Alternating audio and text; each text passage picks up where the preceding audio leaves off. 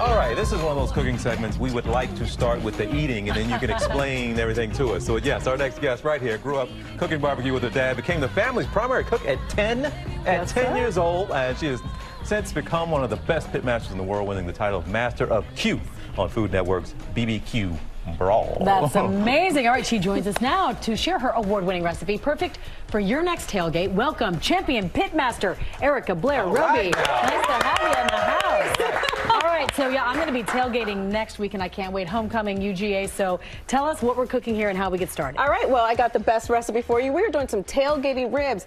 I like to call them my running backs, not my baby backs, my running backs. So I'm putting you to work though, because in a pit crew, you're all in. So who's coming over to pull off the membrane? I'll do that. That's the big deal. All right, then I'm putting you on rub, so come over here. All right, so the first thing we're gonna do, dump it all? This is your art. You dump that all in there. Yes. What am I dumping here, by the way? You're gonna get that mustard powder, that granulated garlic, that paprika, the pepper, the salt, everything you want to do, you can create it right here. All right. You over here, now this is really important because this determines if we have championship ribs or not. All right. You got to pull that membrane. So you're going to pick it up right here, put this hand down right here, and pull it off.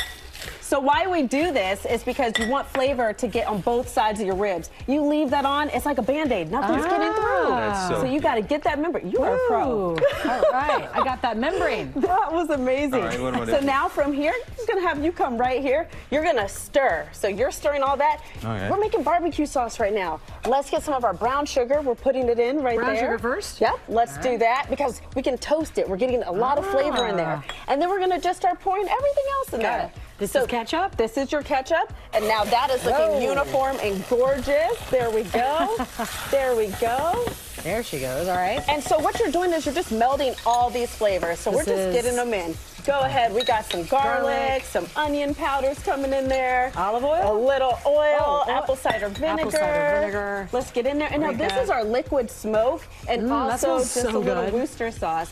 And that's optional for you, but if you're making this and you're not gonna be able to put it on the grill, you live in an apartment, put some liquid smoke in there. It is totally fine. And then we're just gonna stir that up. Now, here's the important thing right over here on these ribs. That looks beautiful. We're putting a layer of mustard on both sides. Yum. So I got some gloves in case you don't want to get your hands dirty, but Why do you go this route? You go like this and put it in? Yes.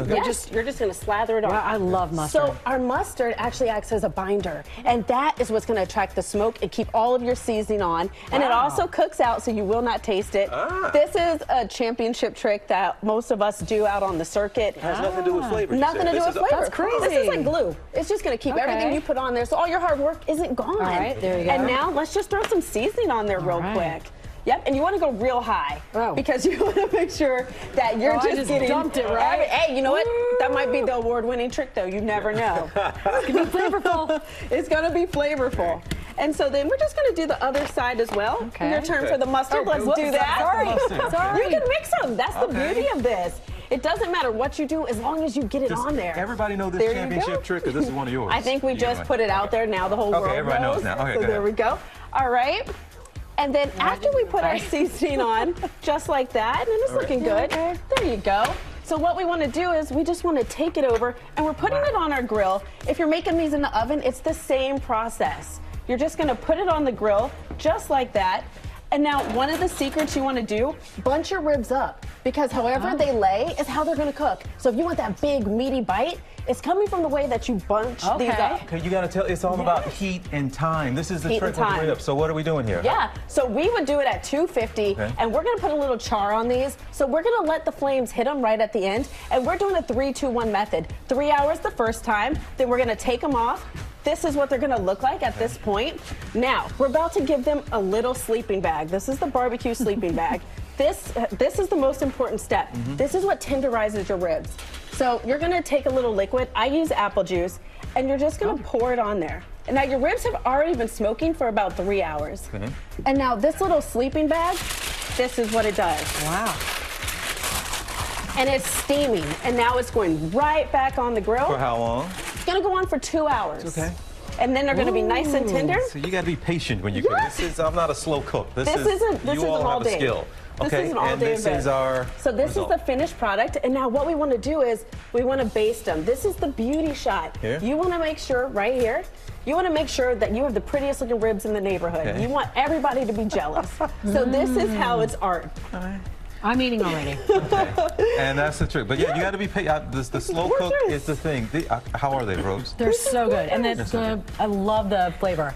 Erica, thank you so much. We got the prettiest ribs in all the Times Square right now. And the folks, tastiest. And the recipe, you can go to goodmorningamerica.com/food and scan the QR code on your screen. Thank you so much. It's good to have you here. You are one of the absolute best, so we're learning from the best here. So thank you so much.